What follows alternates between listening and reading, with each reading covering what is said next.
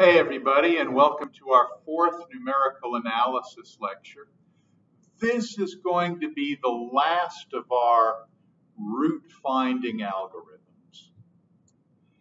And unlike the other algorithms that we've discussed, the fixed point algorithm doesn't solve the equation f of x equals 0. It solves the equation f of p equals p. So in other words, the y-coordinate and the x-coordinate are the same. And to get us rolling, I'll define in earnest exactly what a fixed point is. A function, y equals f of x, has a fixed point at x equal p exactly when f evaluated at p equals p. So in other words, you take the x value, x equal p, and plug it into the function f of x, and you get p. Do we know any functions like that?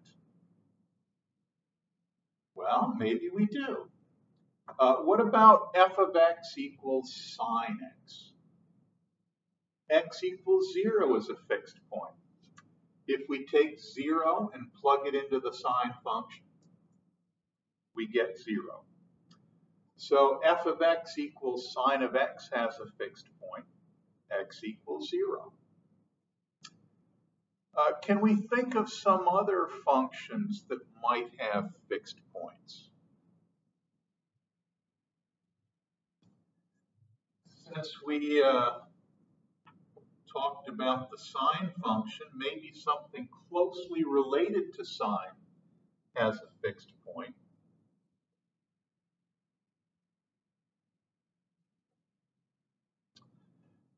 That was almost too easy. That's kind of like cheating. Tangent has a numerator of sine of x, so of course whenever sine of x is 0, tangent of x is going to be 0. Which means x equals 0 is a fixed point as f of 0 equals tangent of 0 equals 0. So you plug the x-coordinate, x equals 0, into the tangent function, and you get back 0. The x-coordinate and the y-coordinate are one and the same, 0. Can we think of other fixed points, other functions that have fixed points? Let's see if we can come up with some. What about this function? F of x equals x. Well, if I had any pride at all, I'd be ashamed to put this up here as an example. It's an example, but it's really a trivial example just because of the way the function is defined.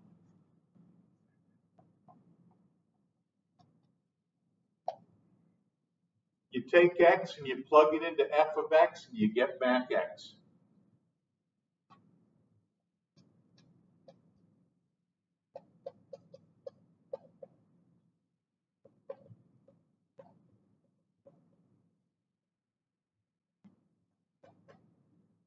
So every x value, every real number is a fixed point of that function.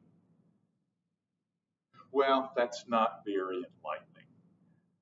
Like I said, if I had any pride, if I had any decency, I wouldn't have even put it up here as an example. But maybe we can do some less trivial examples. Let me think if I can come up with some. Okay. This is less trivial and yet still simple enough that it's somewhat obvious. F of x equals x squared. And it has two fixed points.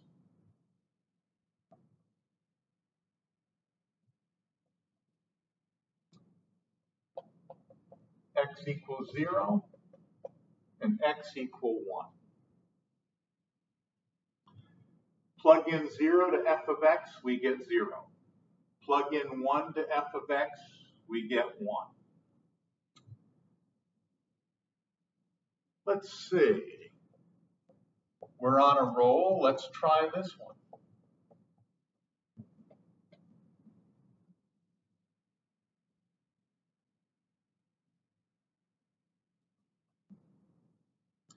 F of x equals x cubed. Does it have fixed points? Yeah, it does. It actually has 3 of them. X equal -1, x equals 0, x equal +1. Take -1, plug it into f of x, we get -1 cubed, which is -1. Plug x equals 0 into f of x, we get 0 cubed, we get 0. Take x equal 1, plug it into f of x, we get 1 cubed, which is 1. So this function has 3 fixed points. And maybe for future reference, we'll look at one more, or maybe 2 more.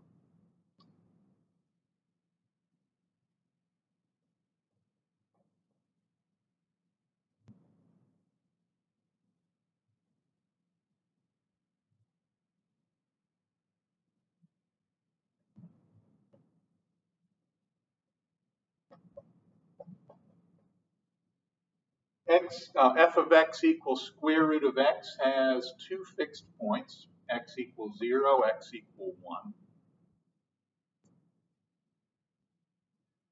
If we square each of these, we get back exactly the number that, if we compute the square root of each of these, we get back exactly the number that we plugged in. And I guess just because we might want to look at this as an example,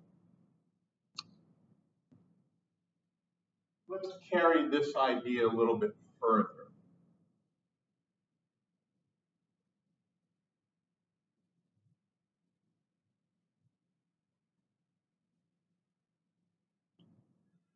The cube root of x has fixed points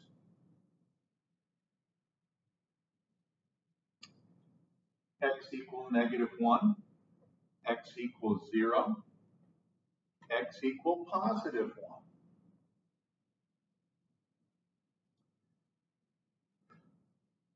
Now this is more than enough to drive home the point of what a fixed point is.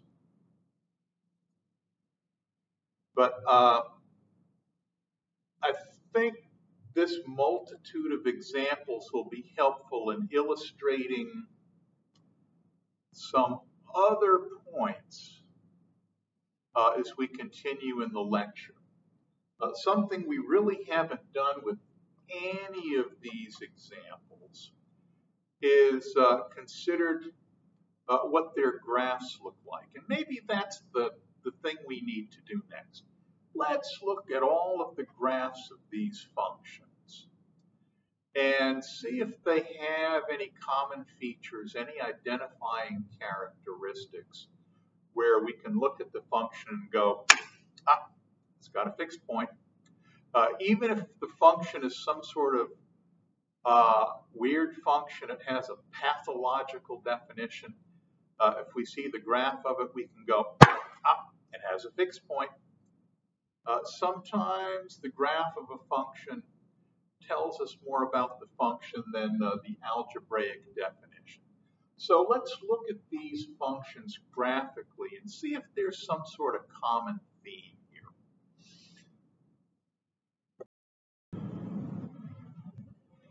Here's the graph of a function, f of x equals x squared, that has a fixed point.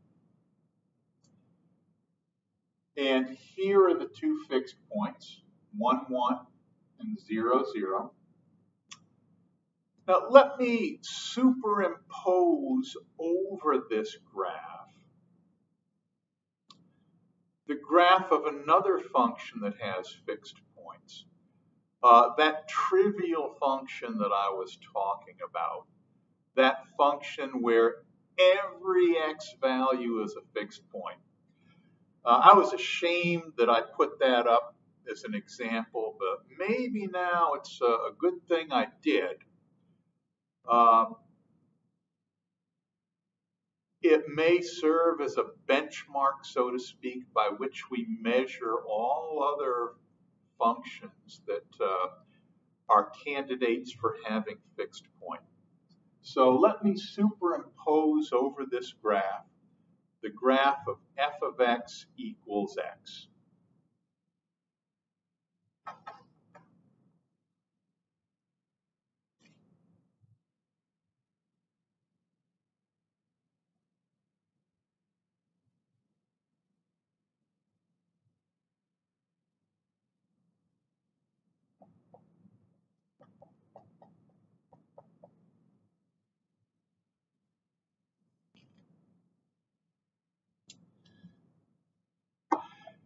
And I guess maybe the thing that we want to note, and it may be obvious, but maybe not. I'm not sure if this should be obvious or not.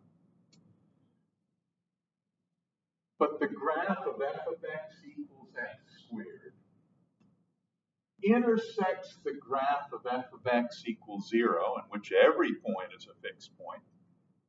F of x equals x squared intersects the graph of f of x equals 0, right where f of x equals x squared has fixed points. And it kind of makes sense. If a function has a fixed point x, then when we plug x into the function, we get x back. In other words, a function only has a fixed point if there's some x value such that f of x equals x.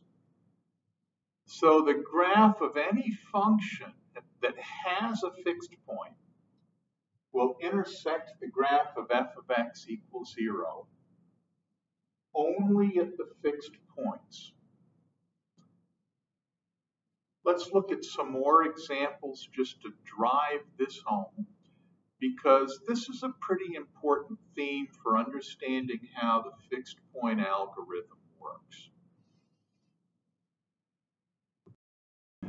Here's another example of a function that has fixed points, f of x equals x cubed. And if you remember, we said that f of x equals x cubed has 3 fixed points: -1, 0, and +1. And sure enough, at x equals -1, we have the fixed point -1, -1. At x equals 0, we have the fixed point 0, 0. At x equals 1, we have the fixed point 1, 1. And not so coincidentally, we have our 3 fixed points at those 3 points in which the graph of whoa. Please correct this. This is supposed to be f of x equals x. And please correct that in the notes prior to this. I can't really rewind the video, or I'd do it myself. F of x equals x. That's what this line is. Please correct that. The function f of x equals x cubed has fixed points in exactly those places where the graph of f of x equals x cubed intersects the graph of f of x equals x. And we see that the graph intersects in 3 places. And those are exactly the 3 places where our function has a fixed point.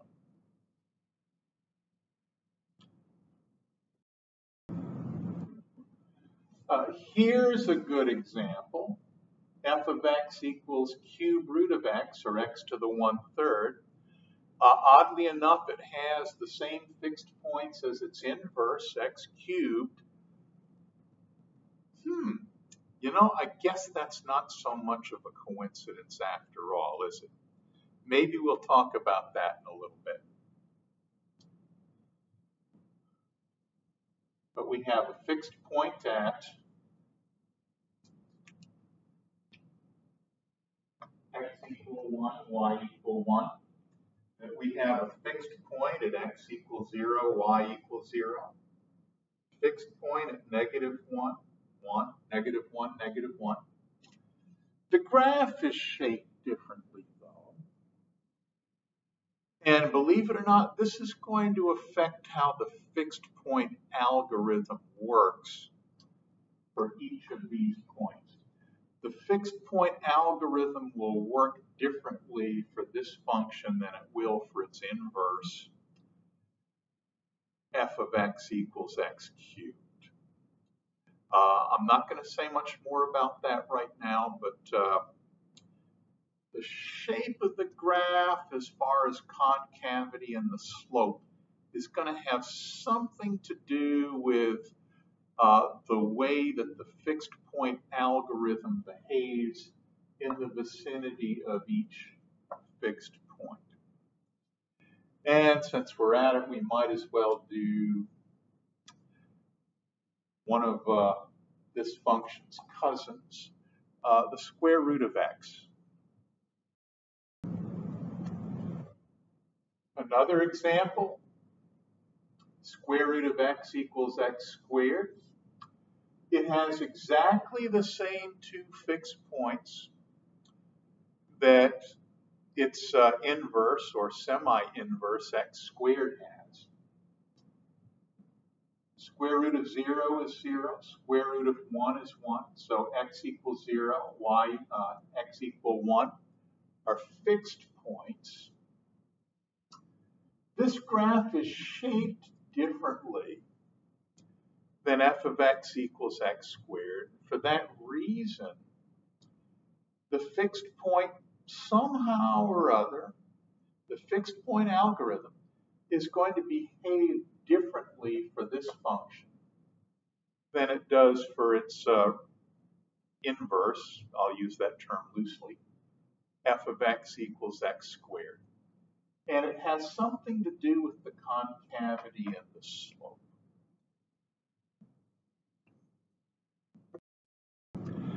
Okay, the last of our examples to revisit, and once I got into this thing, I was almost kind of sorry I did.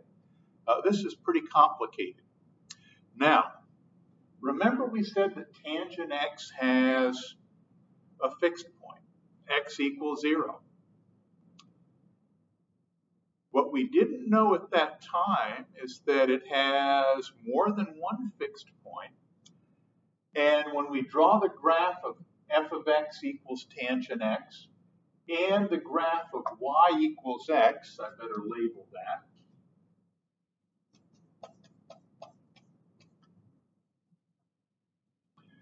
We can see that the graph of tangent x intersects the graph of y equals x, or f of x equals x, in more than one place. They intersect right here. And what exactly is that point? Darned if I know. Maybe we'll use the fixed point algorithm to find it.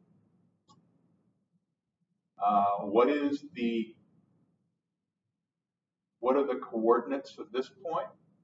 Darned if I know. And if we think about it, this graph extends infinitely from left to right. And so it's going to intersect this portion of the graph as it gets closer to its vertical asymptote.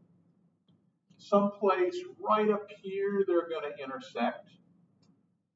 And similarly, since this point extends infinitely from right to left, the graph of y equals x is going to intersect the graph of tangent x somewhere down here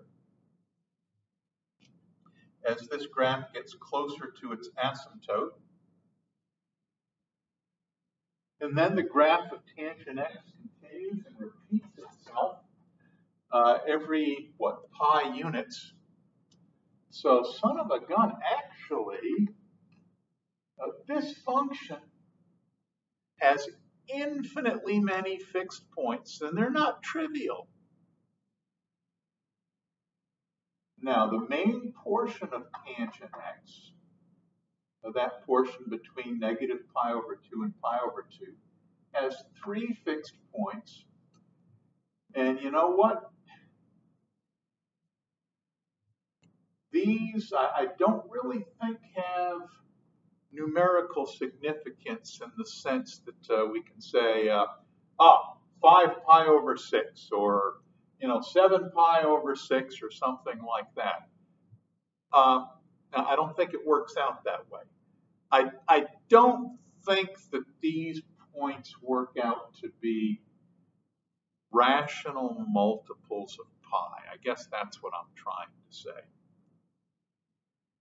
But anyway, those are our fixed points for tangent of x. And now that we've looked a bit at fixed points,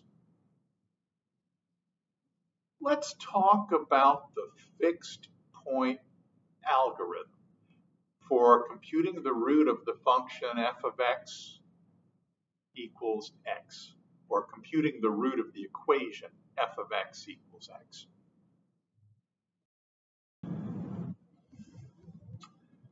Okay, fixed point algorithm.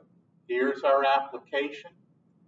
Find solutions of the equation f of p equals p, where f of x is differentiable and has a fixed point, x equal p. And as input, we have the definition of the function f of x, which has the fixed point x equal p. And f of x also has to have the characteristic that the magnitude of the derivative is less than 1 in some interval ab which contains the fixed point. So here's what I'm saying. In order for this algorithm to work, there has to be some interval AB on the x-axis containing the fixed point P, and it has to be the case that the magnitude of the first derivative, or the absolute value of the first derivative, has to be less than 1 throughout this entire interval. We have to be able to have some open interval containing P such that throughout this open interval, the absolute value of the first derivative is less than 1. If we can't find such an interval, the algorithm won't work. The maximum number of iterations terminate if the number of iterations exceeds max. Tolerance, end the program when 2 successive approximations differ by tolerance. And print the last approximation as the solution. And we also have to have one more thing as input.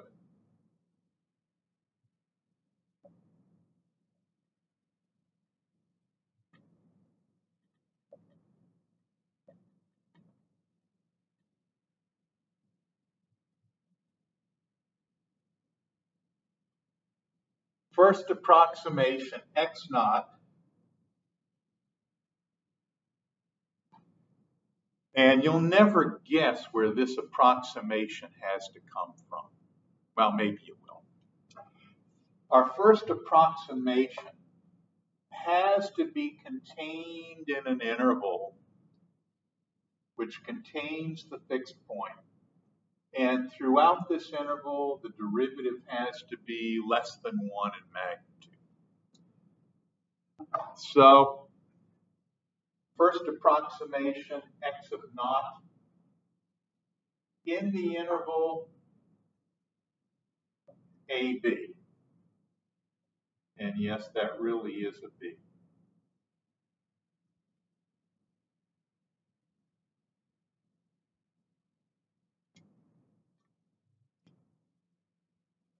And yes, I am talking about that interval.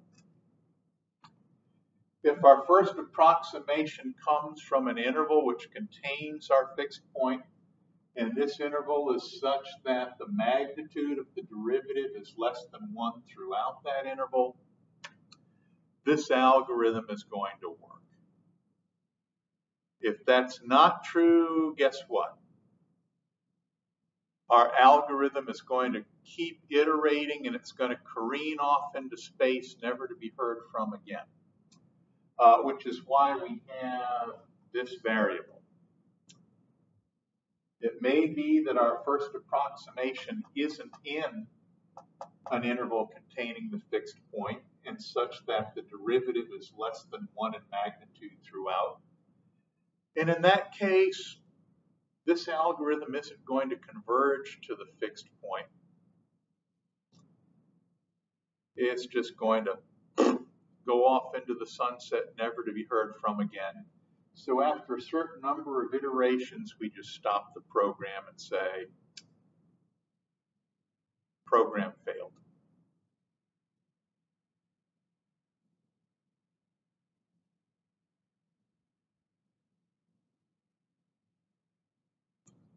Now, do I need anything else?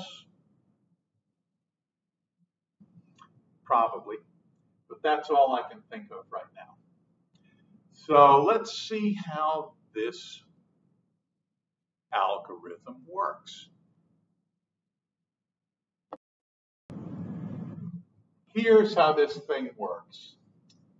The algorithm is based on the premise that if the magnitude of the derivative is less than 1 in an interval containing the fixed point p, then any point p sub 0 in the interval will be an acceptable first approximation of p. And every successive approximation will be a better approximation of p. And this sequence of approximations will converge to p.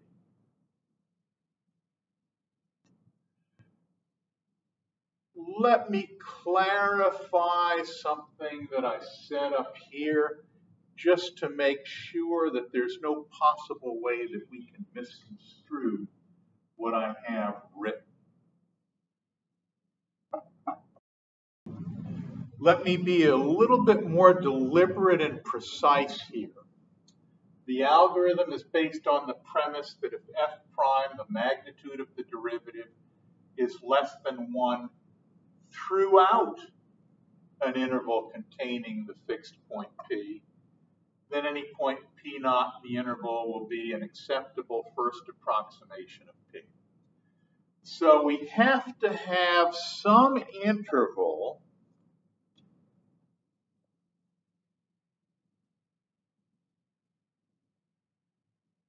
AB containing the fixed point such that the magnitude of the derivative is less than 1 throughout this interval.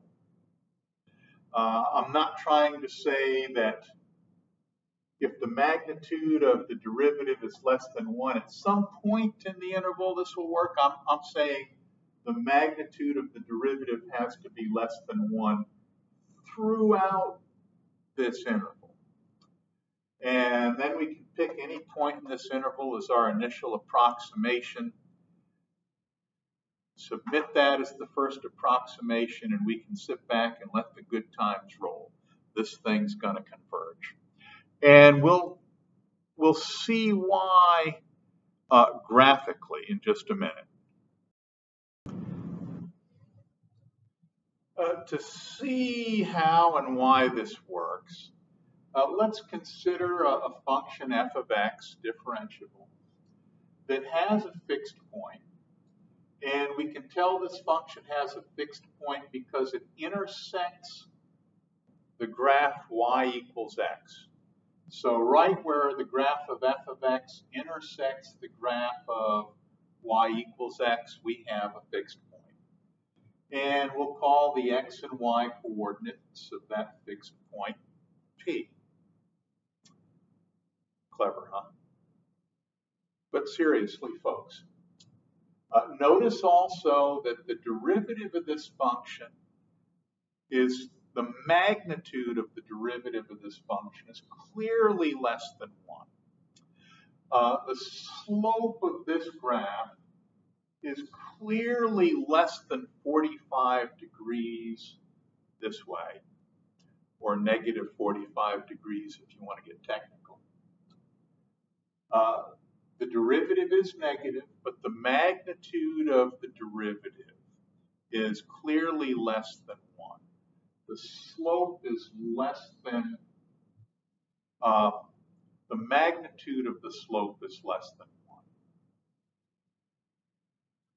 So, according to what we've said, the fixed point algorithm will converge. And any point in this interval in which the derivative is less than 1 in magnitude should be a good first approximation. So let me pick a point in this interval, not too close to the solution. Oh, what the heck. I'll pick it way the heck over here. This will be my piece of 0. And this point on the graph will be piece of 0, f of piece of 0.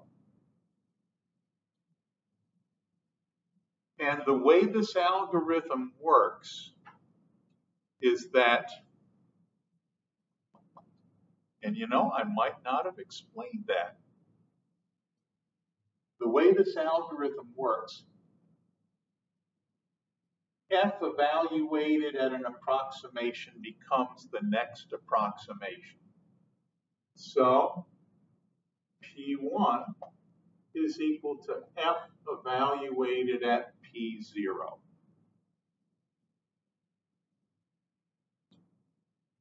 So how do I find f evaluated at P0 on my x-axis? Let's see.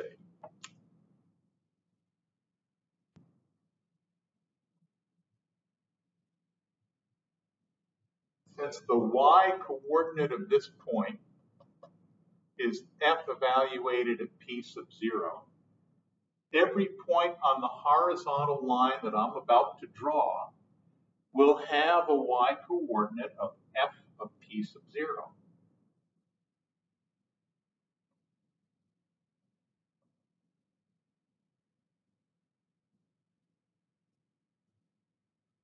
And that horizontal line intersects the graph of y equal x right here at this point.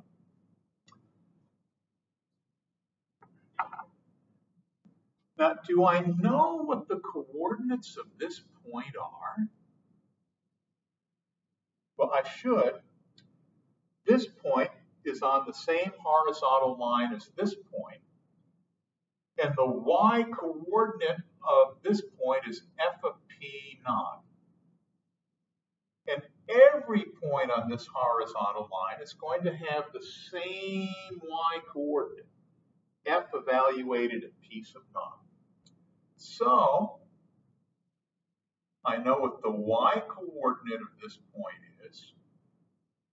This point has y-coordinate f of p sub naught. Now, what's the x-coordinate of this point? Well, notice that this point is also on the graph of y equals x. This is the line in which every point has the same x and y coordinate. In other words, every point on this line is such that the x-coordinate is the same as the y-coordinate. So if the y-coordinate of this point is f evaluated at p sub naught, then the x-coordinate is f of p sub naught. And that's going to give me my second approximation. And here's why. I'll draw a vertical line from this point now.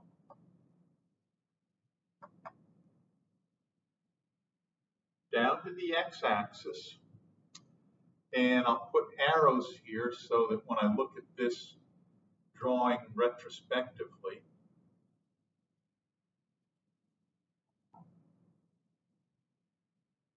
I'll know what I did first. This is f of p sub naught, but this is also going to be my next approximation, p sub 1.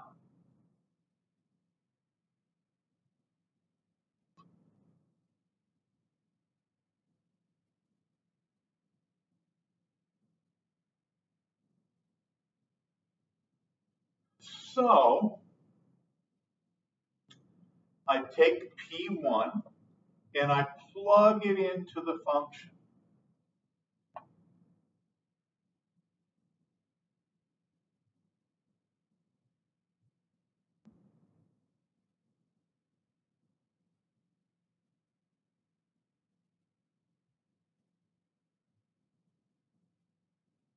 And I get the point P sub 1, f of P sub 1. Now notice something.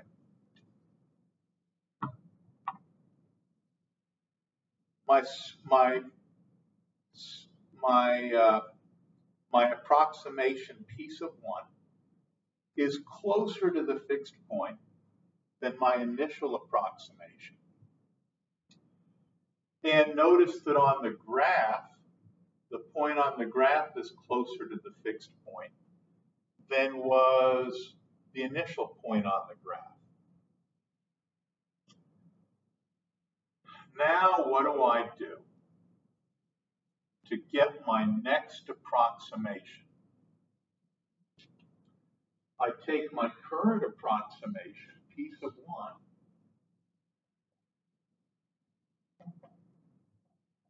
and I plug it into the function f.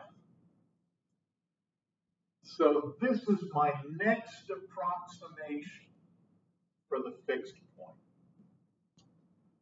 Well, how do I know what that is?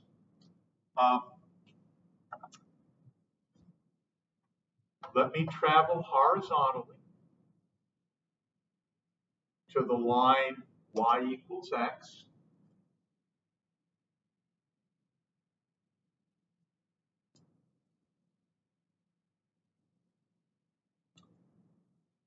What's the coordinate of this point? Let's see, x is P1. So f of x is f of P1. And you know what? Let me write that a little bit bigger. Let me not cram all of this into a short space.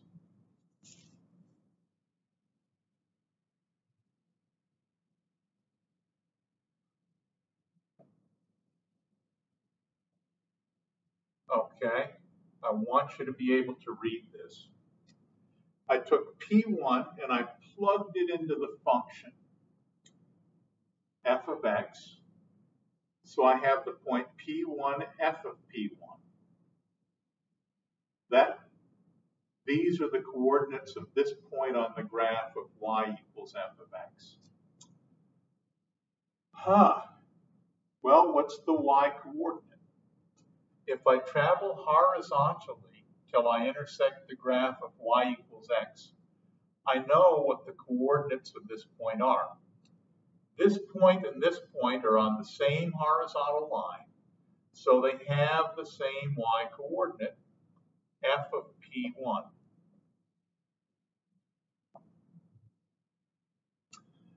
So this point and this point have the same y coordinate, f evaluated at P sub 1. So what's the x coordinate of this point? Well, this point is also on the graph of y equals x. So y equals f is the graph of all points whose x and y coordinates are equal to each other. If the y coordinate is f of p sub 1, that means that the x coordinate is f of p sub 1. Cool.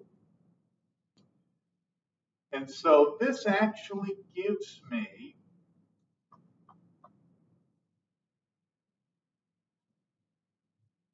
P2, my next approximation for the fixed point.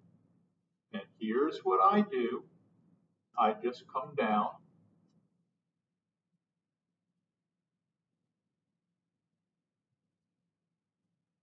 down, down, down, down, right here. And this is my P sub 2, f evaluated at P sub 1. And essentially, I continue this process. What's P3 going to be? F evaluated at P2. What's P4 going to be? F evaluated at P3. And so on. And notice that if the magnitude of the derivative is less than 1 in an interval that contains the fixed point, then my approximations do converge on the fixed point. Here was my first approximation, not even close to the fixed point. My second approximation, right here, much closer to the fixed point.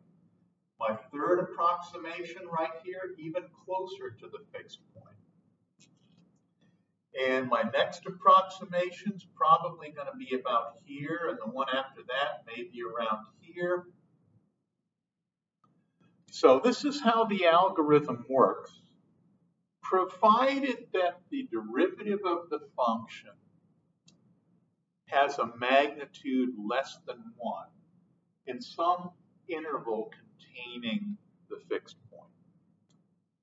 Well, what happens if that's not the case? We'll see in just a second.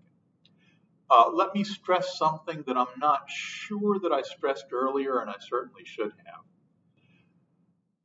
have. We take the initial approximation, P naught, and we get our first approximation by plugging it into f of x.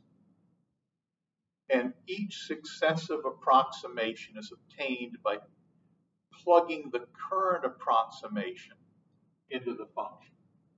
To get P1, we plug P0 into f. To get P2, we plug P1 into f. To get P3, we plug P2 into f, and so forth and so on. Now, let's see what happens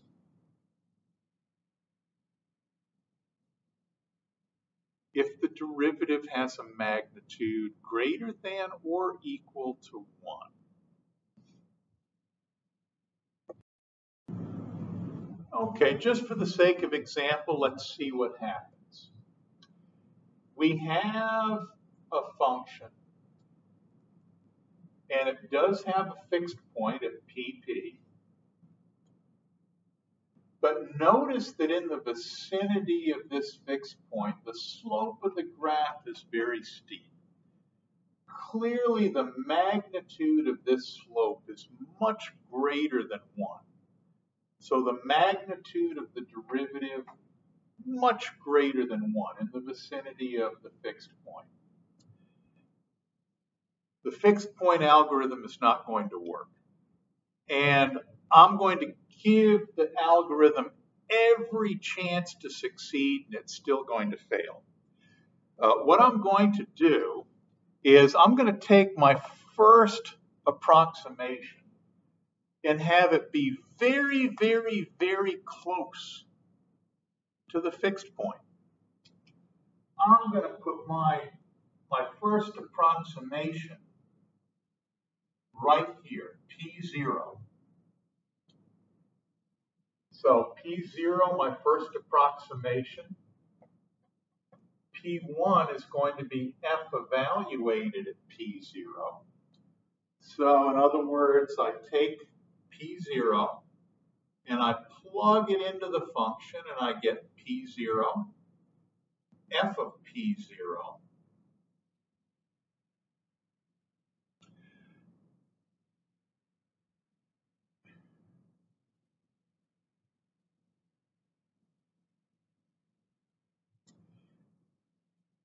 This is also, F of P0 is also going to be my P sub 1. But how do I know where this is on the x-axis? Well, here's what I'll do. Just so that I can find this value on the x-axis, I'm going to travel horizontally to the point y equals x.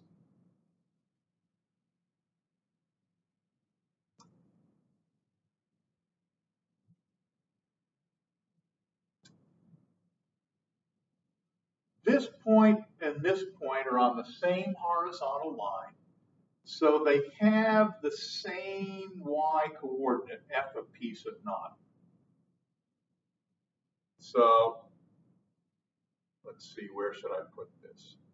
F of p sub naught, that's the y coordinate of this line, y coordinate of this point. This point is also on the line y equals x, which means that the x coordinate of this point is the same as the y coordinate. So here's my x coordinate, f of p sub naught. And remember what I was trying to do? I was trying to find where this value is on the x-axis. I can do that now. I'll just draw a vertical line down from this point.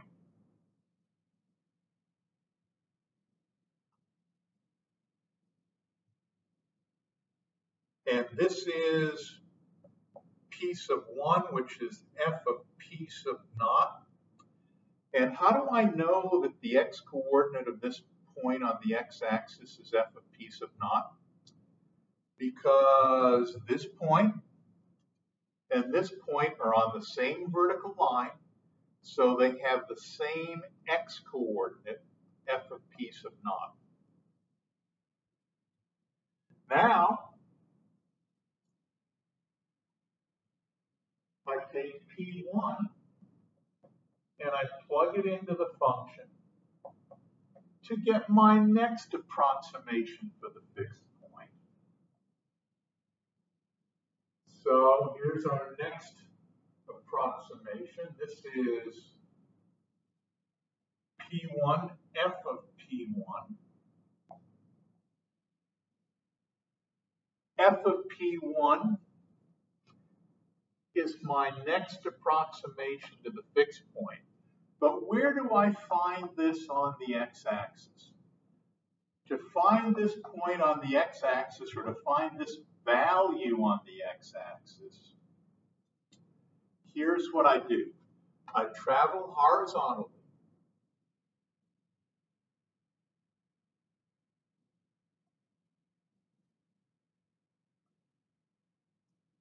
I travel horizontally until I intersect the line y equals x.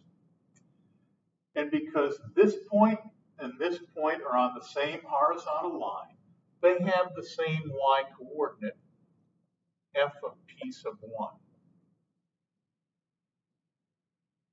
Okay, well, what's the x coordinate of this point?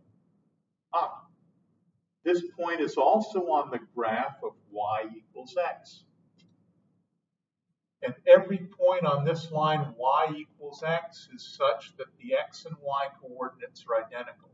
So the x coordinate of this point is also f of p sub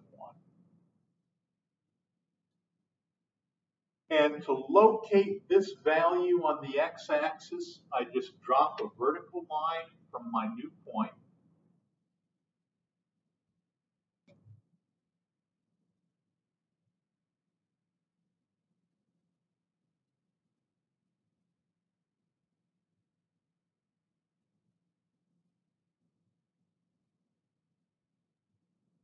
The x-coordinate of this point is the same as the x-coordinate of this point because they're on the same vertical line. So let's see. This point has to have f of p sub 1 as its x-coordinate. And this is also our p sub 2. Now let's see how we've done. Here was our first approximation, p sub 0, right next to the actual fixed point on the x-axis. P sub 0 is very close to our fixed point p on the x-axis. Our next approximation to p was p1, and it's farther away from p than the initial approximation. And now look at our p sub 2, our next approximation. It's even farther away from p. These approximations, p0, p1, p2, are getting farther and farther away from the value of our fixed point p. This sequence of approximations is diverging away from our fixed point p. Why? Because the derivative of the function in the vicinity of our fixed point has a magnitude greater than or equal to 1. So the bottom line is the fixed point algorithm works if the fixed point is contained, or if the x-coordinate of the fixed point is contained in an interval on the x-axis, throughout which the magnitude of the derivative is less than 1. If that is not the case, then we can't guarantee that the fixed point algorithm will converge. In fact, if the magnitude of the derivative is greater than or equal to 1 throughout the interval containing the fixed point, absolutely the algorithm will not converge.